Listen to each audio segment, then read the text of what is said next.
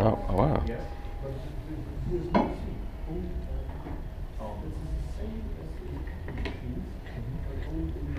So it's adjusted here, and there's very precise distance between the pole and the out pole and the inner pole.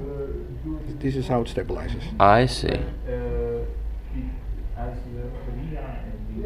So once you fine tune, then when the system is horizontal, you adjust the inner platter also to be horizontal. It's fixed. It's done. So it's only one-time tuning, and that's it. That's after you install it. I mean, you can't. No, at the factory. At the factory, and then yeah, it stays. It stays, yeah, because it's all tightened. As long as the magnets don't change power, and they don't, then it's okay. And then what's the drive system? The drive system is underneath here.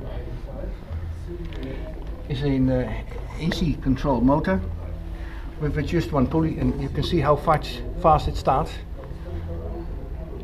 It's on speed. Yep.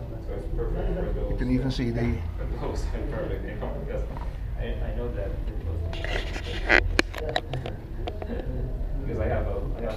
Once it's stabilized, you're not getting any shifting back and That's forth. the magnetic field. Yeah.